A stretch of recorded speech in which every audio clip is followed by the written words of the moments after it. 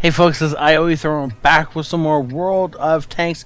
As you can see, this is Off-Duty Ninja, and he is in the tier 10 version of the EBR 105. Well, yeah, you know what I mean. That's a tier 10 game on Siegfried Line and an assault map. Man, I can't speak today apparently. Which is okay because apparently Ninja can't drive. I'm guessing he's just getting used to this thing. This was a game he sent me a little while ago, and I just found it, so we're gonna try it out and see what happens. I'm sorry if there's any jump cuts that are in here or anything else, because I'm still getting over the sickness. Though I feel I'm well enough that hopefully next week the stream starts up again. I should have a bunch of days off next week, considering the fact that I'm likely to work. I'm definitely working 7 days in a row, plus overtime this week. So, you know, that should guarantee some time off next week, right? I hope. But we'll see how it goes. So far, nothing's really happened in this game. We fired a few shots, we whiffed a few. And however, now we're getting engaged. We're gonna have a little duel with an AMX-30. That should be a lot of fun. I really can't wait to get my hands on this thing. I love the fact that it goes backwards and forwards. Like, basically, if you flip yourself Ninja, I'm going to laugh till I start dying of coughing. I still can't get over the fact that it goes forwards and backwards at equal speeds, or nearly, and it's just I don't think I'm ever gonna get over it. Not for a while anyway. I love the scouting he's doing. I do wish he'd get a bit more aggressive, but obviously this is not the machine to be going aggressive with. Though apparently the enemy EBR not quite thinking the same things. And he went aggressive, got himself shot. He's now down to just a smidgen of his former health, and we should be able to take him out, assuming, of course, we can find him. We can definitely find that Conqueror, though. Didn't we not get lit doing that? I don't think we got hit doing, or got lit doing that, which means we can jump up and do it again. Unfortunately, not killing the Conqueror. I'm not completely certain we hit the Conqueror, which is of course why we didn't kill him. Nice shot into the T-30. You see he's falling back after each of these. We know he's got 6th sense, but he's still falling back after each of these because it's just good form. I wouldn't take that shot. Okay, apparently we just hit like a 2-foot triangle by across the map. Yeah. I'm shocked that went into the spot we actually in that. I mean, in most of these tanks, they have so little ammo that you don't want to be wasting it. But I mean, obviously that shell connected, and so it wasn't a waste. That shell, I mean, obviously, you know, we should be taking shots like that all the time. But when you can only see a smidgen of the enemy tank, you really got to pick and choose, because of course, with limited ammo, you don't necessarily have the ammo to be just blasting it out into the air with the possibility of it actually connecting, or at least without a decent chance of it actually connecting.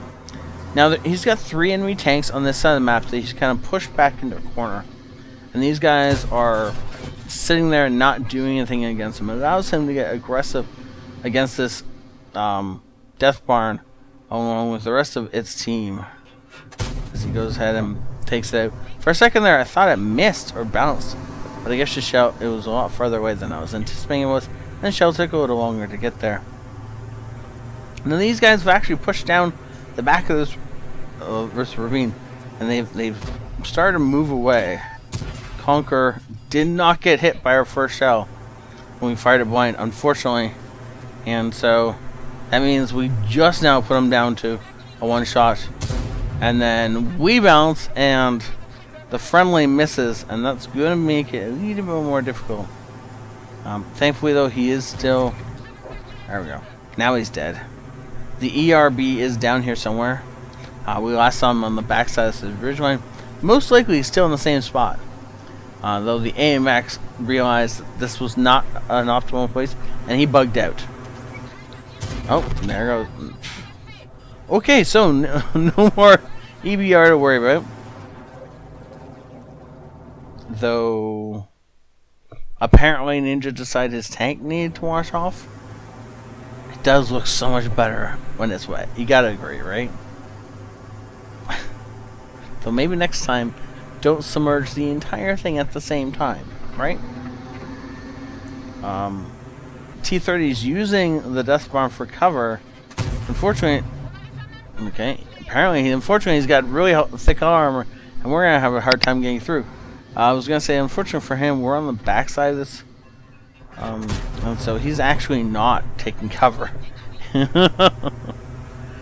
This is still an assault game, so remember that we still have 4 minutes left, which is, you know, a lot less than a standard battle, and we have to either kill everybody or cap.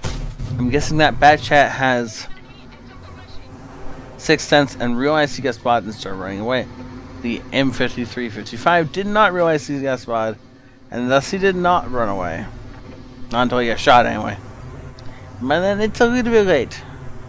But knowing where all the enemy tanks are, we also know we can push down this row with only a small chance of meeting an enemy force.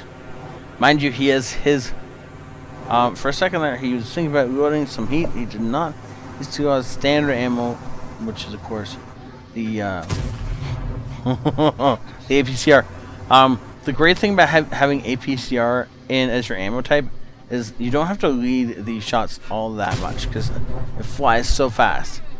When he switches over to heat in just a second, though, because he's going to run out of APCR, when he switches over to heat, he is going to have to start leading these targets significantly.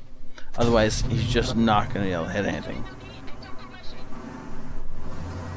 Switching over to loading HE to finish off the artillery, he goes ahead and puts 1 round into the Bad Chat. And, okay, it dies from the effort. That's good. Yeah, about 50 average, or 500 average damage will do it. Going for the Pascucci's medal, he gets it, and now proceeds to... was going to push over to where the enemy tanks are last surviving. But considering they have less than 1,000 pieces both put together, they shouldn't be that hard to kill, especially when you put a a heat shell through one of them. And going to get the last kill of the game, it looks like.